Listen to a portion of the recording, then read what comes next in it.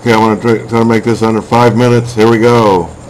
The other day, Jonathan kind of blew it, and he was quoting from this site, UFOholic, and he was trying to convince us that the angels are the shining ones, all angels. And so I did a video on that. And I was showing how, with the roots of this site, is satanic in nature. And here's a copy of the video that I did. Jonathan Kleck commits suicide by exposing himself, and the name of the video that Jonathan did was Exceeding Joy in the Truth of the Word Perfection. Now here's a direct quote from that site, and if this doesn't blow you guys head off your shoulders, I don't know what will. Okay, direct quote: the most realistic definition of these beings is that they were highly intelligent and wise extraterrestrial beings experimenting with lesser life forms, ultimately creating animals and mankind. Lucifer, El, Yahweh, Odin, Zeus, and all other pagan gods were members of the Shining Ones. But despite their differences in names and their cultural counterpart, they are all one and the same. The Native American shamans tell that the Bhakti gods, you guessed it, the term translates in the Shining Ones, descended on Earth millions of years ago and established a base where they engineered mankind. Okay? So, I mean, what you got here is half-truth. Yeah, fallen angels did come and dink around with the DNA of God's creation. They're not creator beings.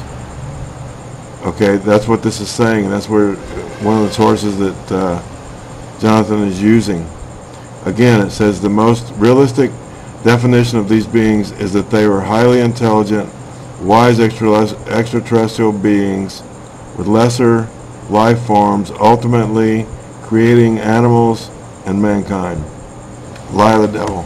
Flat lie of the devil.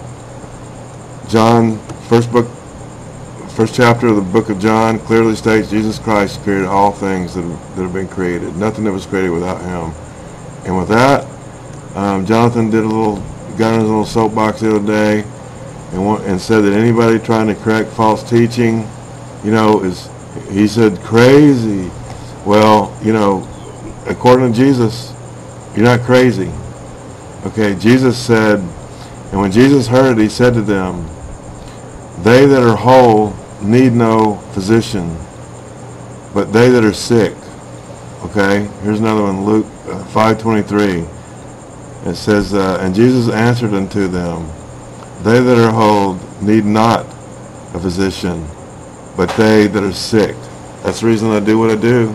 I'm doing my very best to wake you up. I'm trying to tell you that we're not Satan's seed, we're not created by Satan and his fallen angels. And with that, I'm done. I'm out of here because I'm really getting tired of you trolls. And by the way, I'm going to tell you right now, you Kleckite trolls, you come on my channel.